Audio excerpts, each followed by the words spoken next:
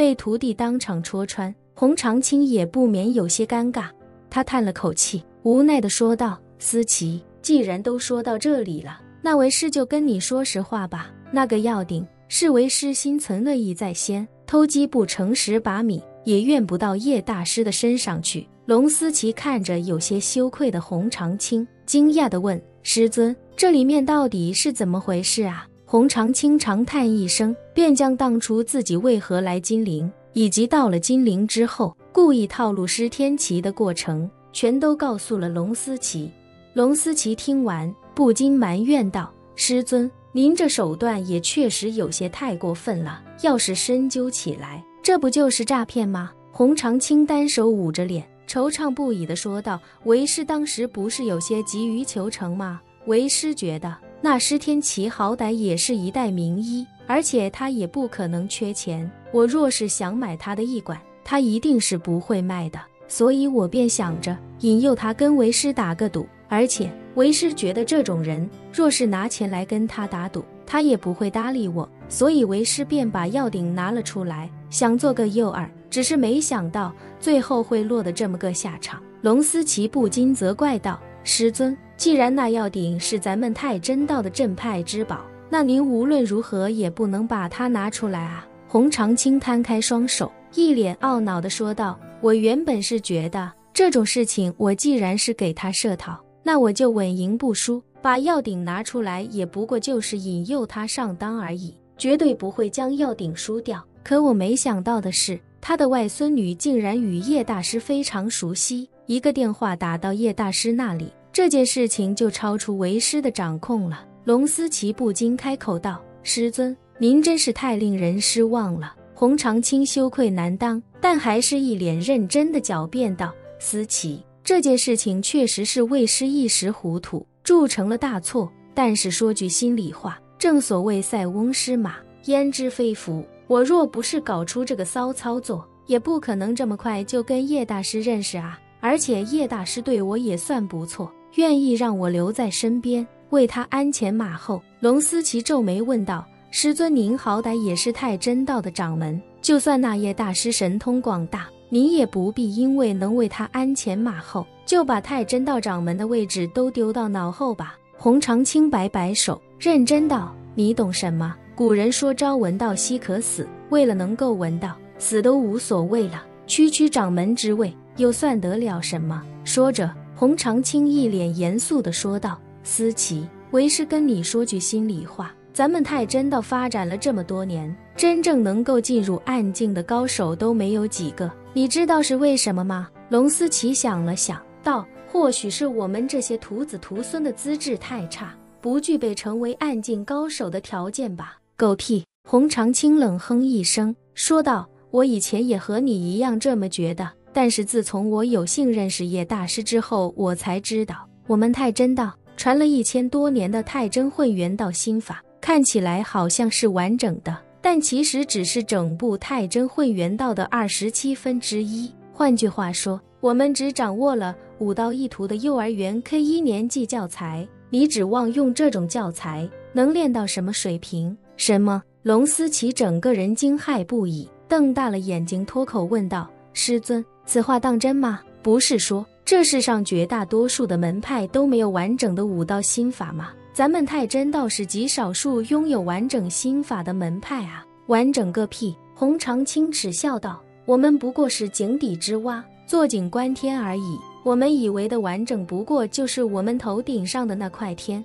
我们看它是圆的，是边界清晰的，就以为它是完整的，其实它不过是浩瀚宇宙中不值一提的1/10000而已。龙思琪愣了半晌，开口问道：师尊，这也是那位叶先生告诉你的吗？是。洪长青认真道：叶先生虽然没有说得非常明确，但他的意思已经表达得很清楚了，他那里一定有完整的太真混元道。原本叶大师想我是有机会得到太真混元道第2篇的，只是我自己在那之前就动机不纯，以至于叶大师赏了我1枚丹药，想让我为他效力的时候，我竟然还想着跑回美国继续当太真道掌门。说到这，洪长青无比懊恼地说道：不瞒你说啊，思琪，为师现在肠子都悔青了。你没来之前，为师都不知道抽了自己多少个耳光，只可惜啊，大错已经铸成，所以为师能做的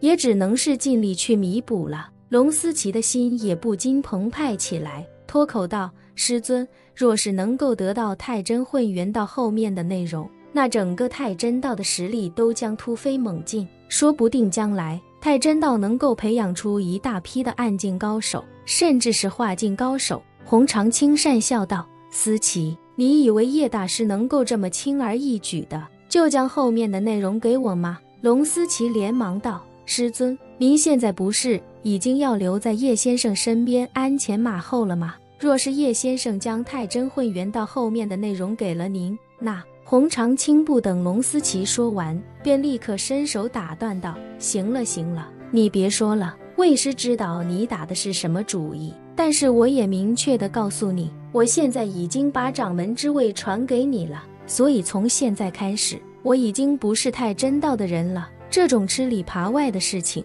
我是肯定不会干的。龙思琪道：师尊，太真道的镇派之宝都被您给弄丢了，你现在甩手说您不是太真道的人了，这也太过分了吧？洪长青无比认真地说道：从现在开始，你可以说我是太真道的罪人，甚至是千古罪人，但你不能说我还是太真道的人。你可以把我理解成给公司带来重大损失，甚至把公司搞到濒临破产的 CEO。 虽然我确实对不起这家公司，但是我现在已经离职了。龙思琪目瞪口呆地看着洪长青，脱口道：师尊，太真道培养了您这么多年，你现在就开始忘本了吗？洪长青看着龙思琪，严肃地说道：思琪，你在这跟我搞道德绑架是没有意义的，就算我真得到了太真混元道后面的内容，再没有叶大师的首肯把这些内容泄露出去，你觉得叶先生能放过我吗？